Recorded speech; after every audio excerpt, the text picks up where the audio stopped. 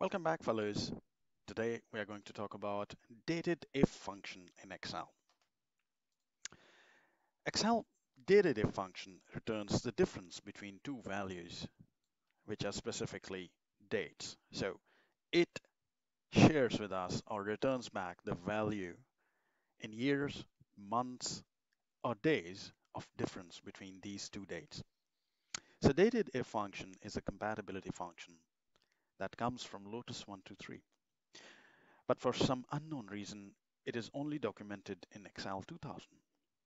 But you can use it in your formulas in all Excel versions since that time.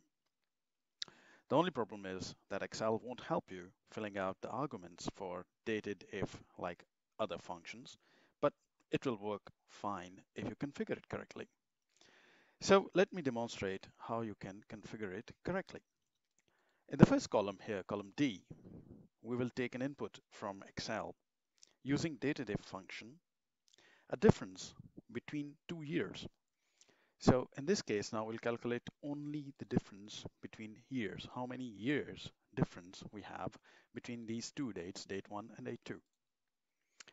Let me type the argument here is equal to dated if. This is the syntax, dated if. Then parenthesis start, and we choose first date. That's the first date. Then the second date is in C3, so we'll choose C3. And then we will choose what to write here. If you want to calculate years, as we just discussed, you have to enter y as an argument and close the parentheses. There we go. There's a difference of 1 year between these two dates. Now drag it down and see how much we have difference amongst other dates. And you can see multiple differences of years in these dates. So I hope this was clear. Again, I'm repeating the syntax is equal to dated if, then parenthesis start, and you choose the starting date, then comma, you choose the ending date, and then comma, y. Y will give or return back years for us.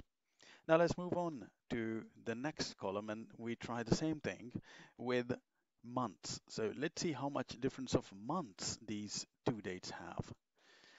Is equal to same syntax, dated if, parenthesis start, you give the first date, you give the second date, and then you pull in M, that is for months. Okay, let's make it capital and close parenthesis.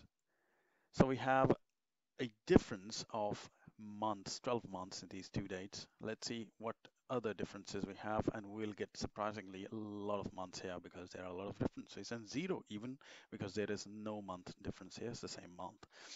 So by this, you can calculate the number of months between two dates. Now let's work on to the days part, and how the syntax would be is equal to dated if, dated if, parenthesis start.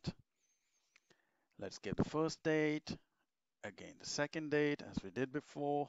Now guess what will be the syntax here?